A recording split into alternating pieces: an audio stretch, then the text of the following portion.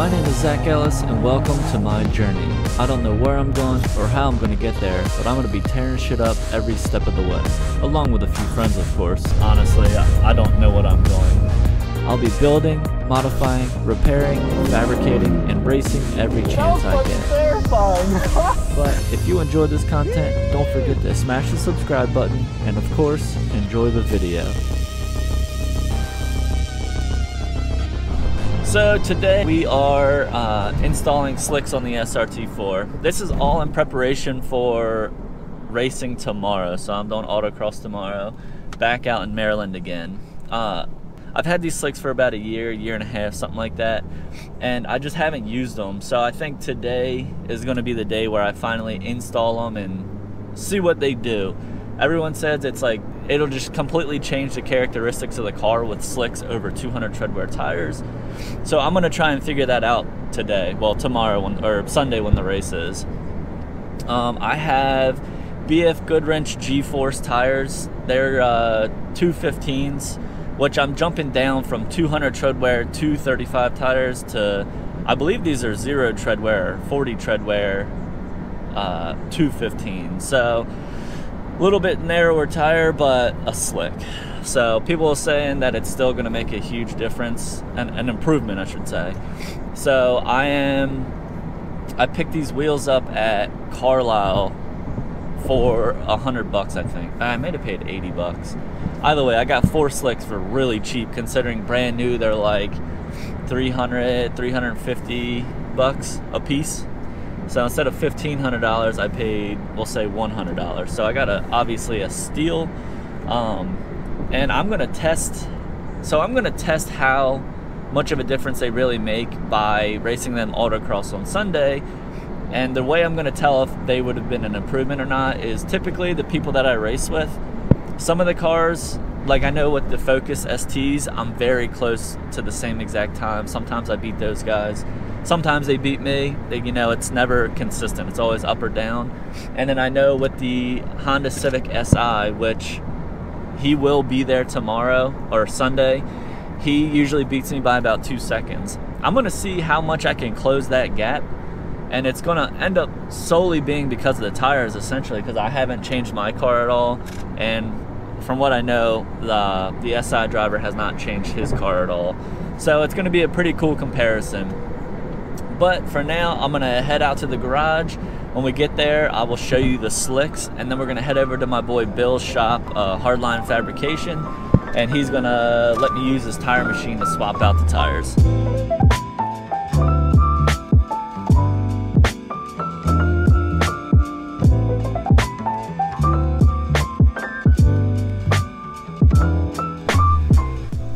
Alright, so we're going to grab these, unload them from the stack of tires. I don't even know what. Oh, those are my stock truck wheels. All right, we'll unload those wheels, load them up in the back here, but let me show you what the slicks are. All right, so what we have here are BF Goodwrench G-Force radials. These tires were made in August 2019, so they still got a lot of life left in them. Like I said, they're 215, I believe that translates to 215 45 17s. These should, in theory, fit on the stock wheels perfectly. They're 215, so 215 17s, they're gonna fit. These are from originally a spec Miata racing, so track racing, like bumper to bumper Miata racing. I think it was actually like the MX-5, so like the newer body style of the Miata. So we're gonna go ahead, keep these in the truck, load up the stock SRT4 wheels, and we will head over to Bill's shop to get these things mounted and balanced.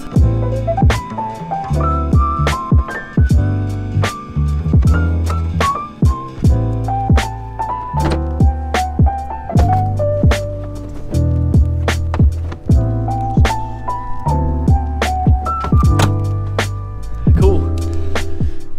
Got the wheels all loaded up, tires are in here. These are actually, when I first got my car, I wanted to get it bone stock so I could document the transformation, you know, from bone stock to wherever it ends up.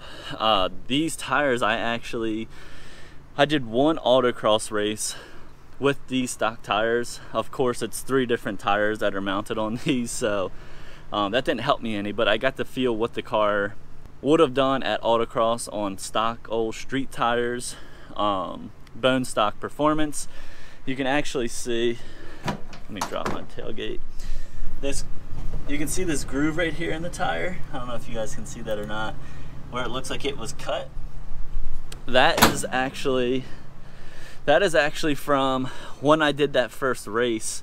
I actually did 2 races. I lied, 2 races on stock. I ran these tires. The car was terrible. The car made too much power for the car. It just kept spinning the wheels. The second race I did, I had installed my coilovers. At that race, the car, I set it too low, and that's where the car rubbed through the wheel well liner and hit that pinch weld, which in like, I think a video or 2 videos ago, I actually showed you how to remove that pinch weld. So I'll link that one here in the video just so you guys can kind of see what I'm talking about. But got them all loaded up. I'm gonna go ahead, close up my garage, and we will head over to Bill's shop to get these things installed. Oh, and this time I finally grabbed my sprayer. The last 4 races I forgot my sprayer every time. So I'm over there bargaining with people, hey, can I use your compressor? Can I use your tire sprayer? Not this time, we are prepared.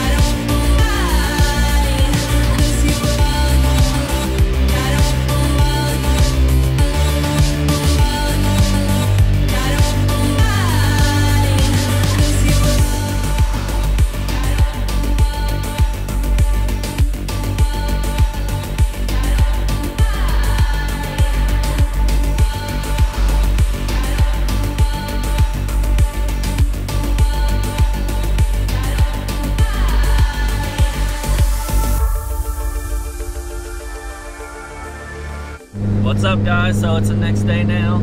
I just met up with Dage and Ryan, and we are headed out to Ripken Stadium out in Aberdeen, Maryland. So I'm gonna get a little bit of rolling shots and I'll update you guys when we get there.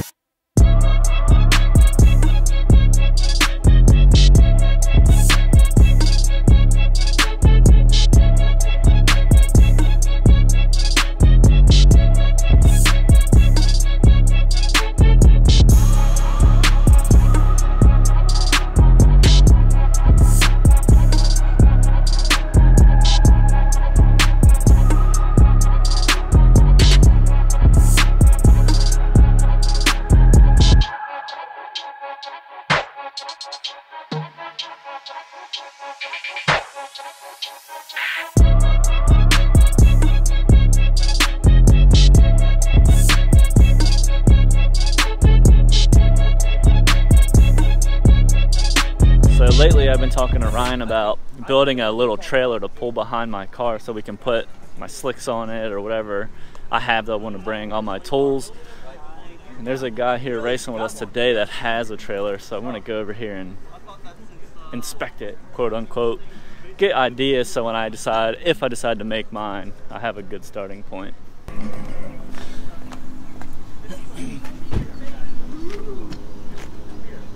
Dude, it's such a simple design. Oh yeah. I think this is a Harbor Freight trailer too.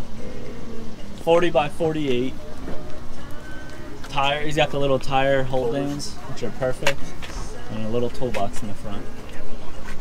And he doesn't even have a drop-down leg, he just uses the pole. That's smart. Did we pass him on the way up? Yeah. Got the greasable hubs on there. Everyone's like, upgrade to the greasables. Alright, headed to grid. Gonna get in line here and hopefully put down some speed. I'm excited to see how these tires feel. I forgot my dang spray bottle. Alright, in grid, parked up. I'm gonna run get my spray bottle for my tires and we'll get to racing.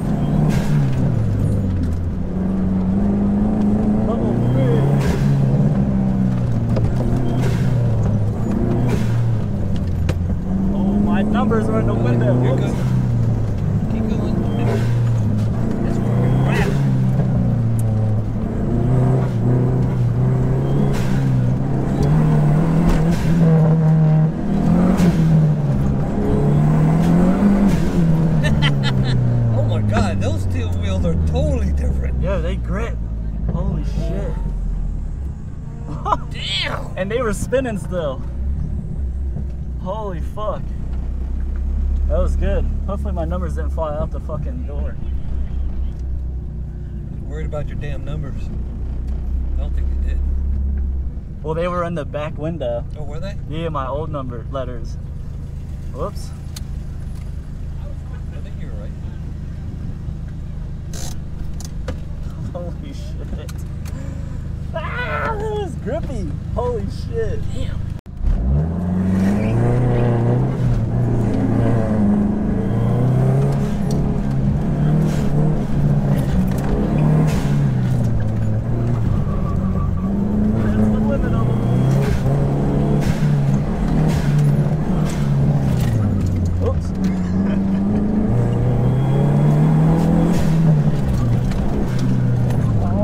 Brakes.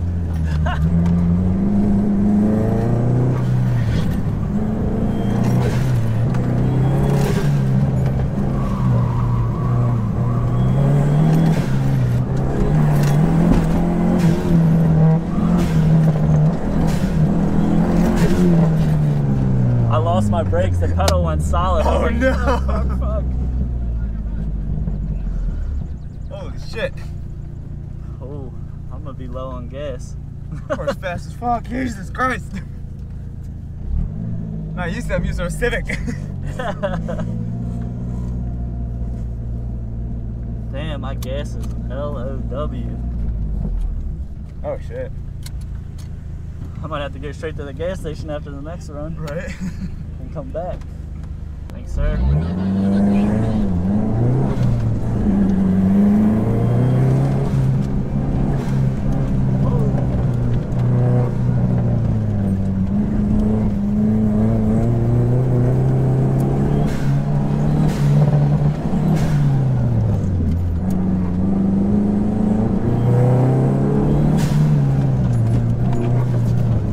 Brakes there last time. Oh no.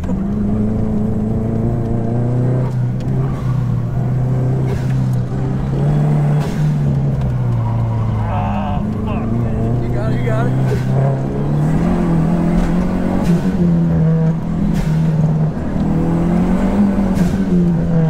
Fuck yeah, dude.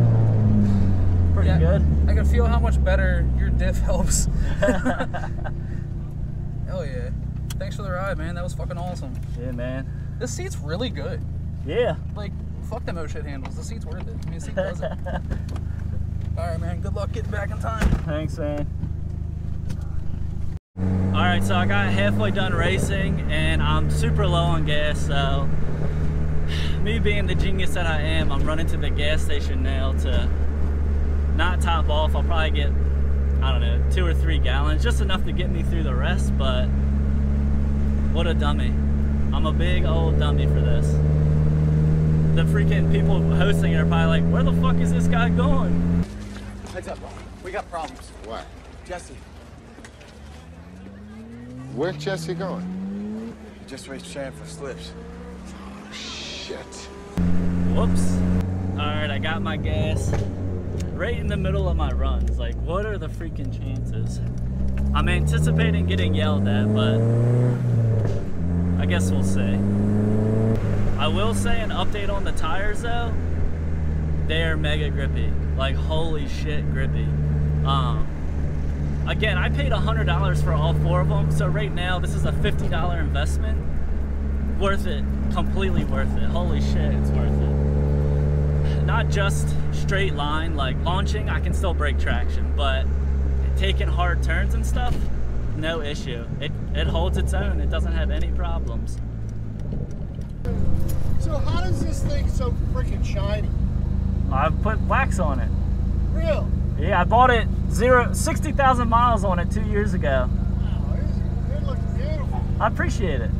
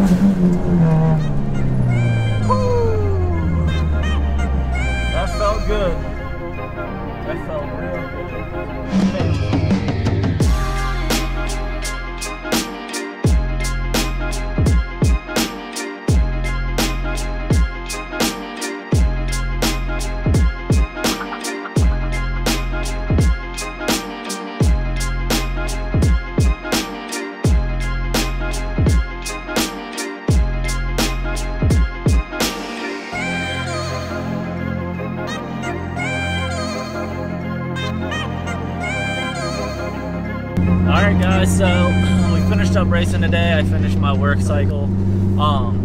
I gotta say, I'm impressed. The slicks, in my opinion, made a big difference. As far as timing goes, instead of me being 2 seconds behind that Honda Civic that I'm typically behind, I was around 1.5 seconds, I think. Off the top of my head, I can't remember. I'll put my time and I'll put his times on the screen so you can see them. I know he was still faster.